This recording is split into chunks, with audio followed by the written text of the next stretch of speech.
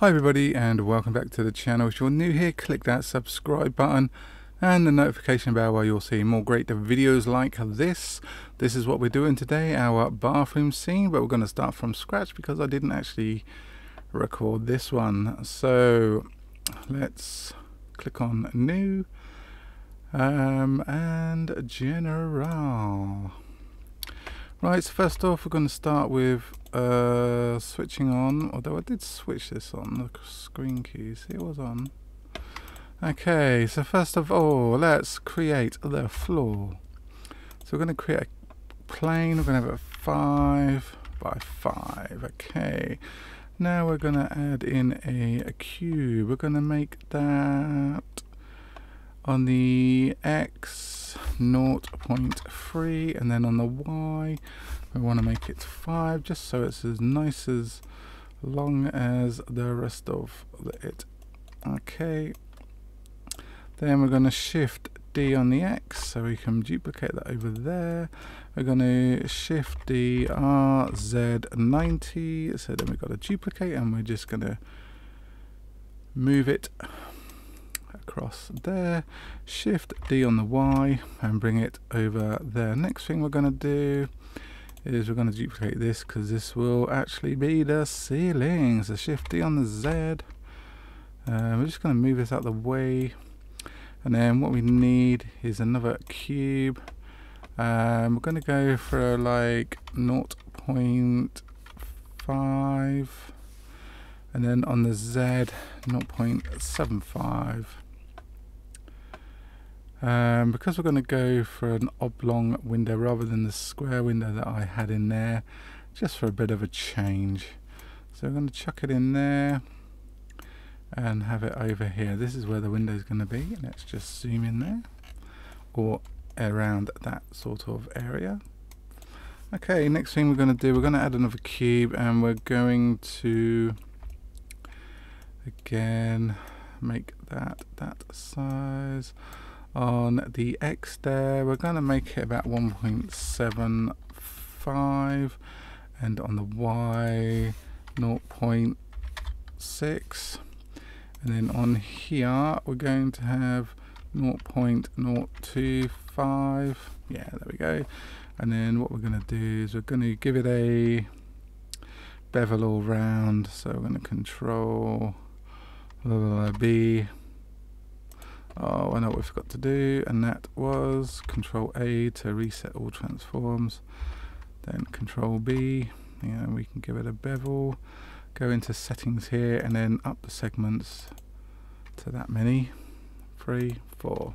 Okay, next thing we're going to do, because this is the tabletop, we are going to set origin to geometry, and then we can just shift it over here.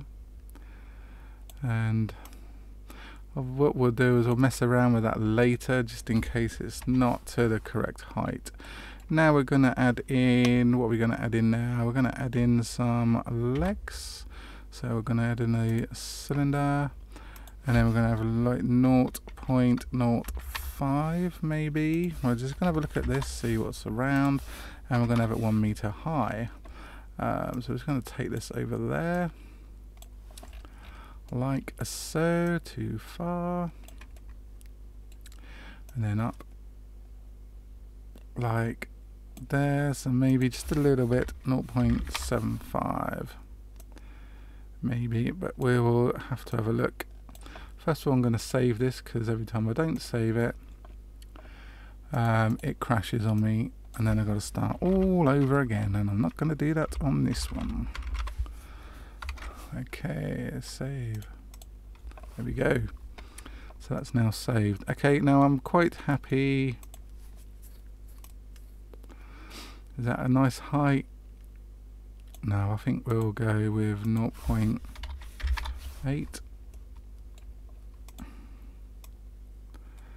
That looks like a nice height. So we're just going to shift that over there a little bit more. And that way to the corner, and then we're going to duplicate, shift D on the Y, and then select both of those, shift D on the X, bring them over. Now we're going to duplicate one of them, any of them will do. Shift D on the Y. Then we're going to rotate on the Y 90. We're going to make that a little bit smaller, 0.025. 0.025. So this is going to be the bar where we hang the rail. Then we're going to make it 1.7 maybe. Kind of like that. What do we make this?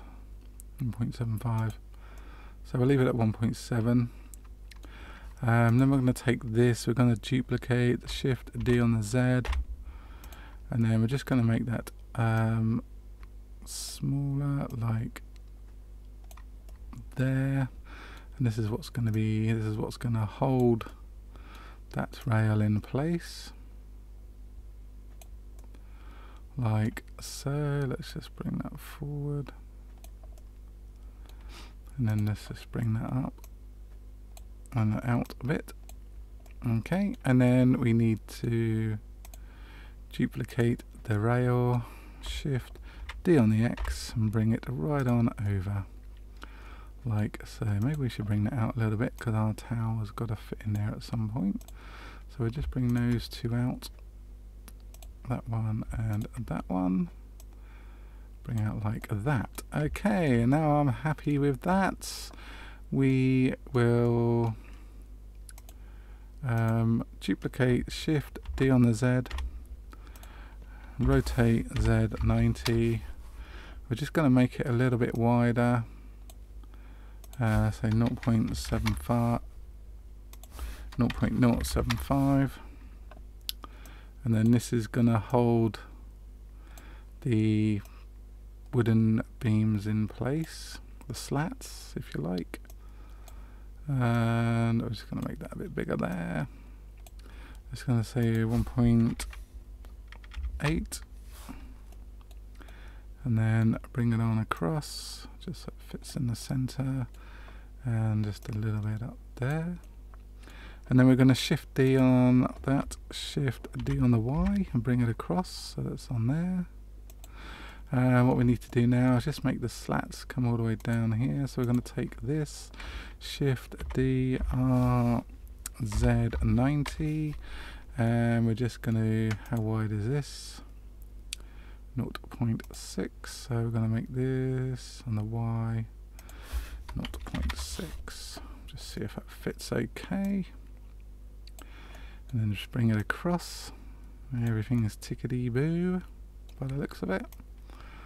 And what we can do is we can actually do an array,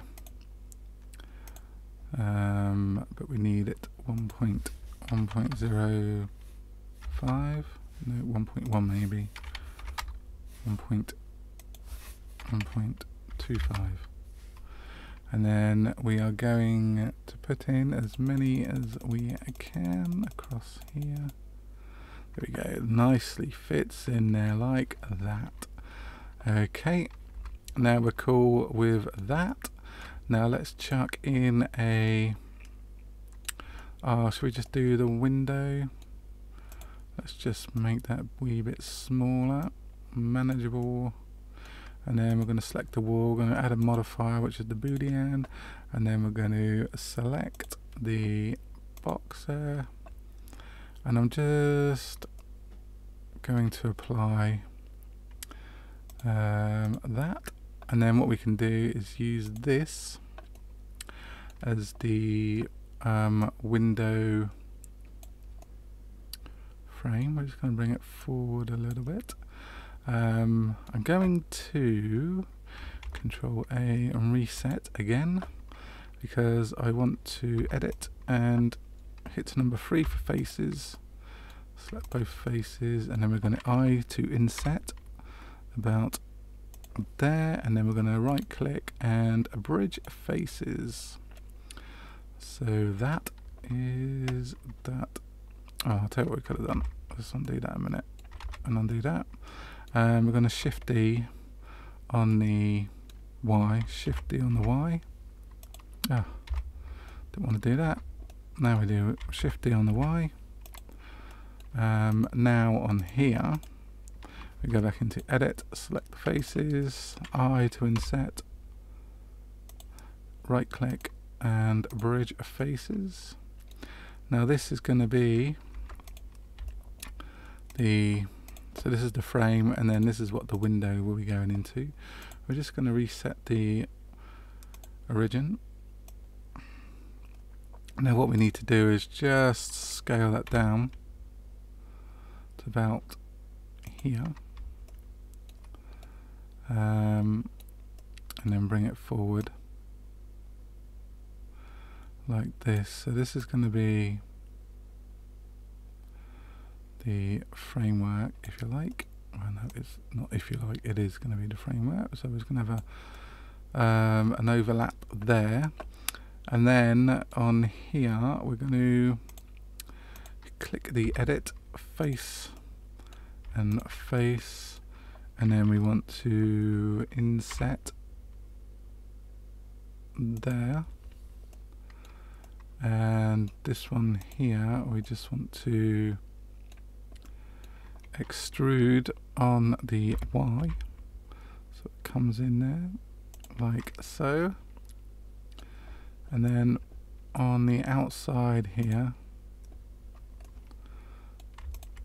and there we need to inset, and then we can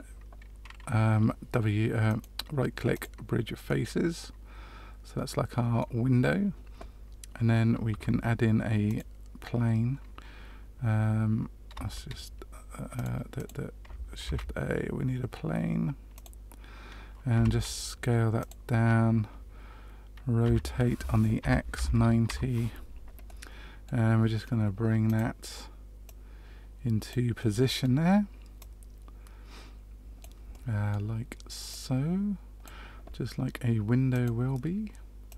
So let's just make that a tad bit bigger so it fits in the frame like that, and then a tad bit smaller like that. So that's the window done. So I'm happy with that. We've got a nice little window ledge there. Right, what are we doing now? Let's do another cube. We're going to do the basin now. Let's do that. We're going to scale that down and in. Just bring it up so it sits on the top there. Bring it across. Maybe there. Maybe make it a little bit bigger. And again, Control A. We're going to now go into Edit, select that top face, Inset. We're just going to hit number 2 and hit that face, that edge, and then we're just going to bring it in a little bit further, like so. And then number 3, and we're going to hit this face and extrude it on the Z, bring it down,